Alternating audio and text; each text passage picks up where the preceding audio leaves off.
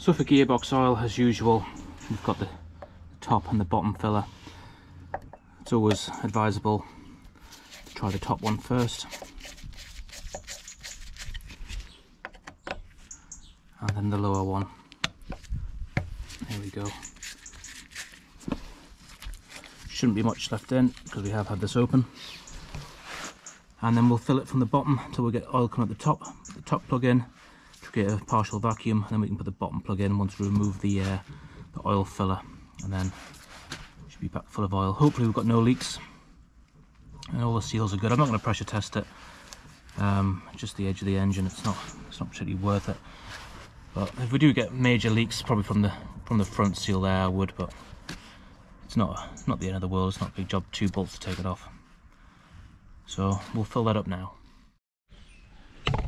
So I've got the gear oil here, and we're just going to screw it into the lower unit there using the adapter.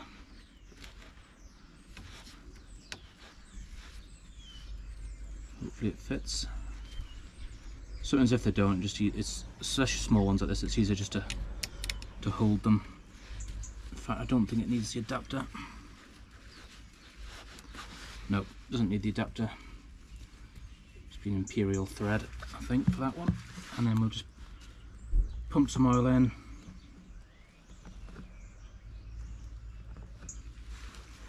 Till we can see it coming out the top. It's not a big gearbox, but because we've had it open, we know that there's nothing in there.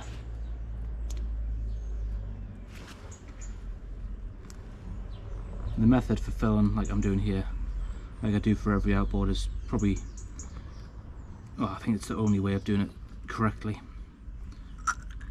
Now you can hear it coming out.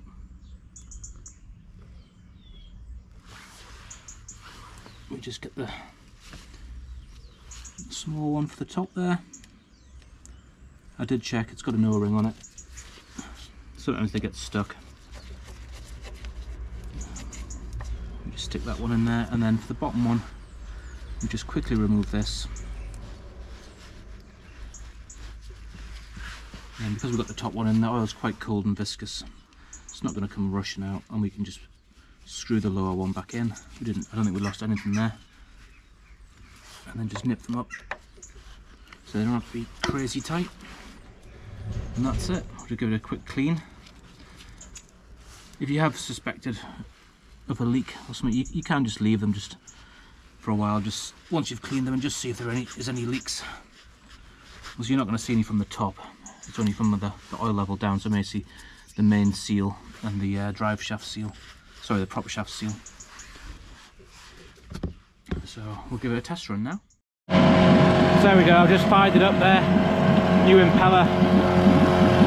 Squirting water really well there. As you can see, it's in neutral. And that's drive. Back into neutral. So obviously we'll fix the gearbox issue as well.